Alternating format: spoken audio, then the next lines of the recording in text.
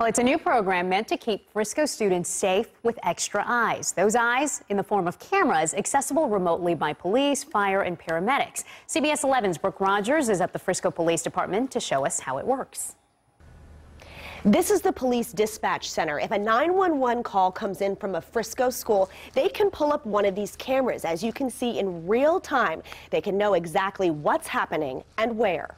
Now we can see a live image, a live video of what's going on in the school right now. The walls of Frisco ISD schools can talk directly to the authorities.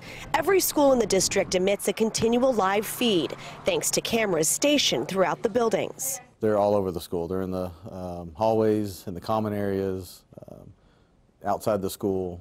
In case of emergency, such as an active shooter, dispatchers can pinpoint who, what, and where, and pair that information with a floor plan of the school. They can tell us, okay, exactly where the incident's taking place, so we can send the resources right there. It can give us the ability to set up perimeters where we need them, and just really be able to respond to the schools in a more efficient and accurate manner. Police, firefighters, and paramedics can also access the cameras from their vehicles while en route. You can see, kids are walking down the halls.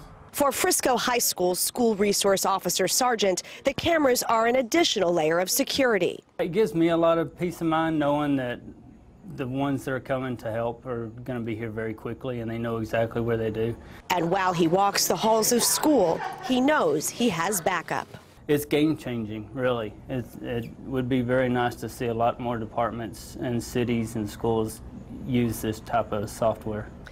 And the program is called SAFER. It stands for Situational Awareness for Emergency Response. It was funded several years ago and is being maintained by bond money. In Frisco, Brooke Rogers, CBS 11 News.